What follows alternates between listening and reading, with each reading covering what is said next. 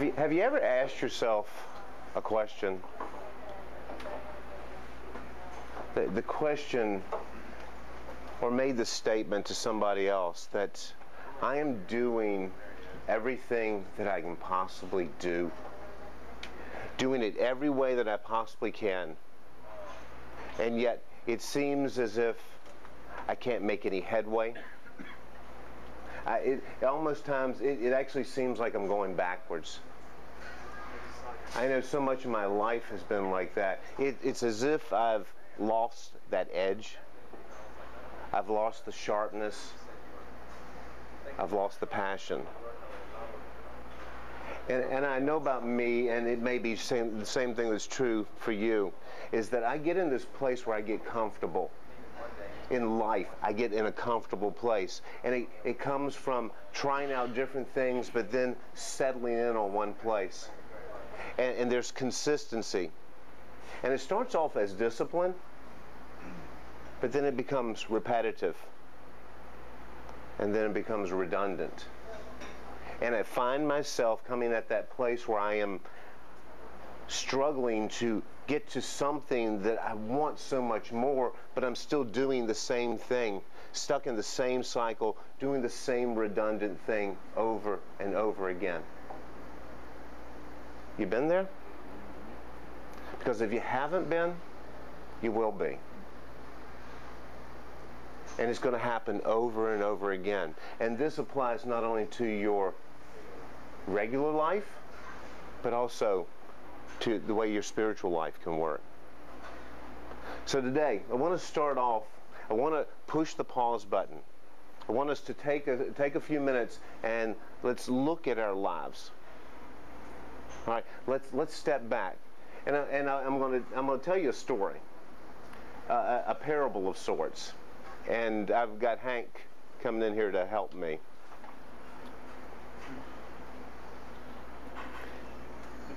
Yeah, no, you have to find your way up here. Kevin. All right, so I'm going to tell you a story about two men. Okay. two men, very similar. This is going to be good, guys. All right.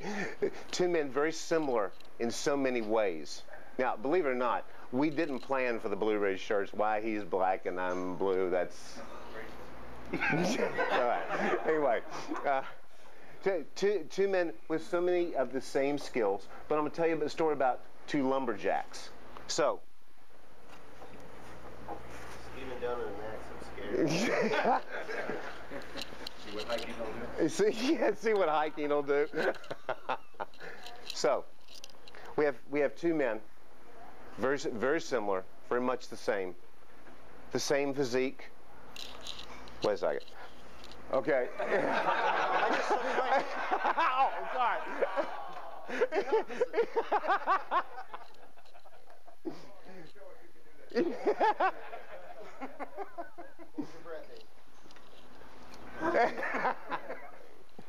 Here.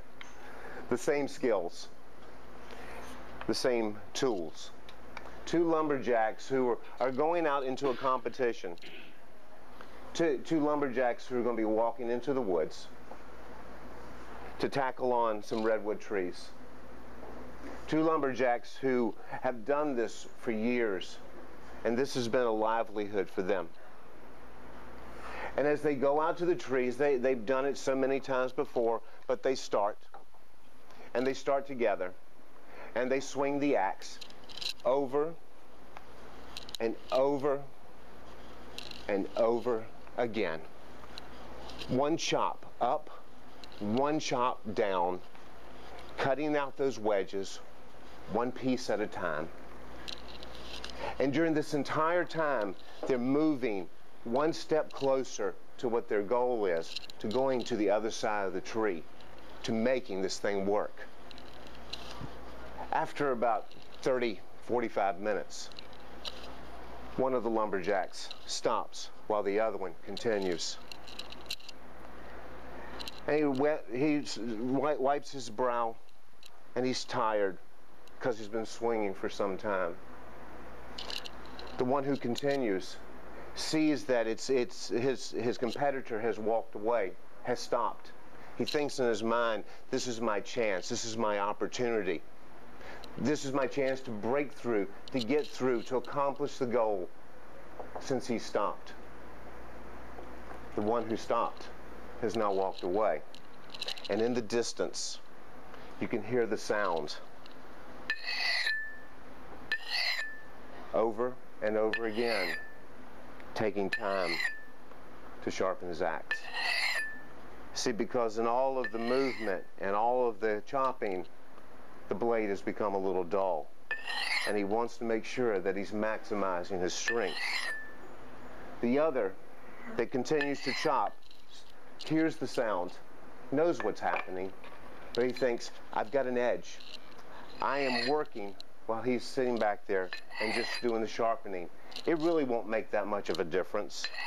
And he hears it in the distance, continuing to grind, continuing. And then the one who has taken some time away comes back, and he sees his competitor, and he's much farther along than when he left. And he thinks, it's going to take a lot of effort. It's going to take a lot to catch up and to beat my competitor to felling this tree. But he looks at him, and he's tired, and he sees that. And he's swinging harder than he was before because it's taking more effort. So the one who stopped takes his axe,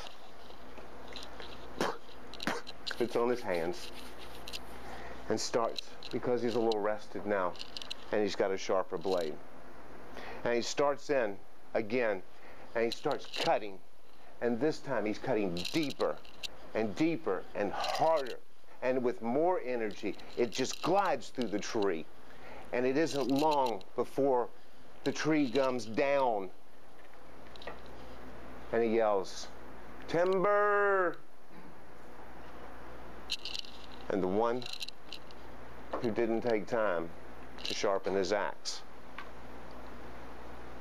still not accomplished the task, has still not accomplished the goal. Thanks, honey. So, let me ask you a question.